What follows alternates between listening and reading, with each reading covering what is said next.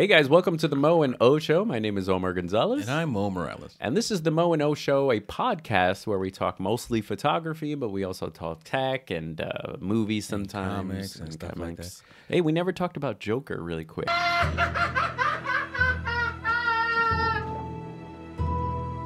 Okay, I want to touch on one thing on Joker. The thing that struck me about Joker, besides the awesome stuff we talked about, is the visuals. So since this is a photography channel, the shot where, remember in the beginning when he gets hit by the sign and he's, in the movie, those of you that didn't see it, Joker is, what's his name in there?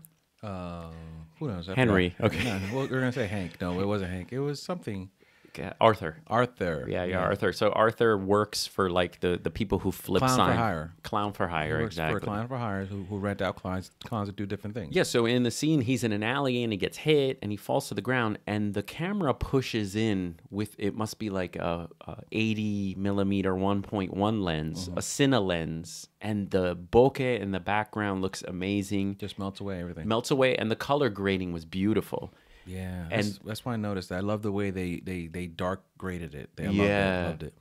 Yeah, and I think there's a couple of YouTube videos on it, but they talk about how color and cinematography in that movie went with his mood. It was all like muddy, and when he's sad in the beginning, and then when he's the Joker later, there's brighter colors. Right, his outfit's brighter, he's brighter, everything around him is graded just slightly different, Totally. but enough that you could pick it up if you're looking for it. Yeah, and I'm starting to watch a lot more cinematography videos on YouTube to help with my photography. And this might be helpful for some of you.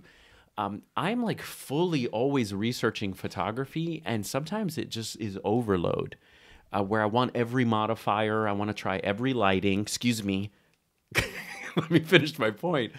So I've decided to look at other genres to sort of release myself from... Poor choice of words. I'm adulting in my head. Yeah, it's stupid.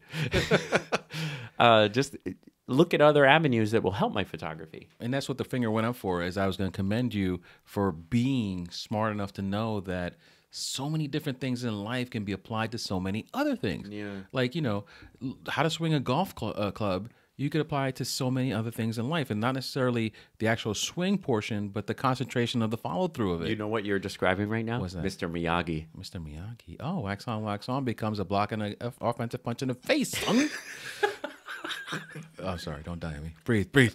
I've been diving deep into two realms. Number one is DP, the directors of photographies, watching their videos, cinematography, how people light scenes. And think of movies like Schindler's List, for example. If you watch Schindler's List as a movie, you don't realize it's lighting. But if you watch it as a sort of lover of cinematography, you start to see how Spielberg used, or the director of photography for Spielberg, we'll put that name up here. The lighting they used was for that time period. It was all really harsh Hollywood lighting. The shadows are really hard. And then you watch something like The Incredible Miss Maisel, The Marvelous Miss Maisel on Prime. And man, You're talking about that. I have not watched it yet. Dude, just watch it for the cinematography and the lighting. It is beautiful. That's why I brought up Joker, is because the color grading in that and the use of certain lenses gives a look, and you can apply that to your photography. I've been watching stuff like along the lines of that. So Verge or something put on something that they normally wouldn't do, and it was actually sitting down with a cinematographer, and he explained how, if a director uses a wide lens, he's trying to tell this story. Yeah. If he uses a zoomed in lens, Yes. he's trying to show isolation and stuff like that. I'm like, you know what? Never thought of that stuff. Yeah, for photography. And then it could be applied. Yeah, I got it's another one perfectly. for you, bro. Got Tell me another about one. it. Don't worry, man. Wes Anderson. Do you know him? I'm nodding no. The way he composes everything is he puts people in the middle. Everything is in the center of the frame. Composition-wise, I use that all the time. I put my subject in the middle, as long as there's things on either side that are leading lines to the person in the middle, or anything that is around that has symmetry. But using cinematography like that, totally helpful for photography. And that's going to be a title of one of our clips, is going to be how cinematography can help Your photography. your photography. Watch a lot of movies. Watch how they light them. Watch composition and try to replicate that in a photograph or a portrait. Here's what I suggest to what you're saying. Find a movie you like and you don't know why you like it. And then don't watch it for the movie. Watch it for what's happening, what's being portrayed through the context of the lens. We may ruin movies for people because I know when I watch movies now, I'm seeing how they lit the scene for lighting. Like, for example, a lot of movies seem to use the available light, just like Flash. They use the available light, and then they must use some kind of like Hollywood, those big scrims they use.